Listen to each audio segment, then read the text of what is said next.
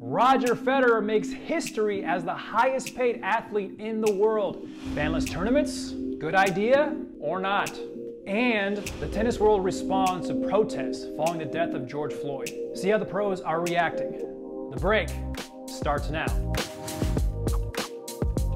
Hey there, and welcome to Tennis Channel's The Break, where we're delivering you the most buzzworthy stories from off the court. I'm your host, Johnny Ray Diaz.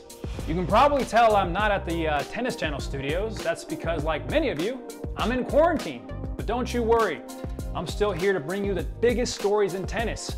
So, let's get to it. Roger Federer has made history in almost every category during his career. So when Forbes released the highest paid athletes of 2020, we weren't too shocked to see the maestro sitting at number one.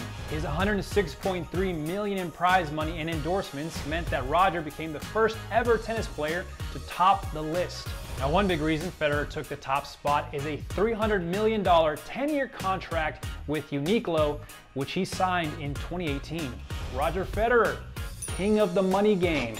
As Twitter feeds, newsrooms, and TV screens were filled with news of protests following the death of George Floyd, top names from the world of tennis joined in on the conversation, including American tennis pro Frances Tiafoe. Watch.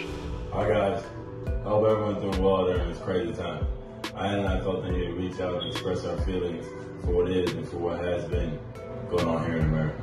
We wanted to do a small gesture to spread awareness about the unjust deaths of many African Americans here in this country. Today, we put our rackets down and our hands up. Now, Frances joined Coco Gauff, Serena Williams, Felix Auger-Aliassime, and countless other tennis players in speaking out against racial injustice. The hashtag Tennis for Equality was used to rally the world of tennis together to educate, speak out, and incite action. The sports world is slowly reopening, but it may have to do so without fans, at least for the time being. Time for a hot take. The ATP and WTA tours are shut down through July, but World Team Tennis announced a one-site season in West Virginia that will be played in front of 500 fans. The question remains, should majors be held in empty stadiums without fans? While that may be the safest solution, some players aren't too happy with the idea, including Roger Federer and Petra Kvitova. Now, Roger commented, "I really hope that the circuit can return as it normally is, and it will hold off till the time is appropriate, minimum a third of the stadium or half full. But for me, completely empty when playing big tournaments is very difficult." So, we want to hear from you. Should the tour resume without fans, or are fans necessary to the return of live tennis? Let us know below. I think we can all agree that 2020 hasn't turned out how most of us had planned. If you're feeling anxious, this next segment might turn your day around. Let's jump into hashtag Tennis at Home. Records are meant to be broken, and only the most elite among us can say loud and proud that they hold a spot in the Guinness Book of World Records. Well, tennis players, bow down to your new supreme.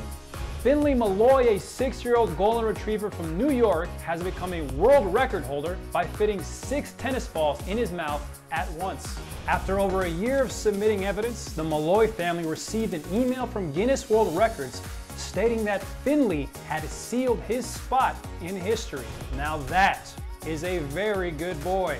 Almost as good as this boy, Charlie. Charlie here holds the record for cutest dog ever. I think it's safe to say he gets from his dad. That does it for The Break. Stay tuned using hashtag TheBreakTC to join in on the conversation and learn more about what your favorite players and personalities are doing off the court, because you know there's more to tennis than just tennis, like dogs. I'll see you guys next time.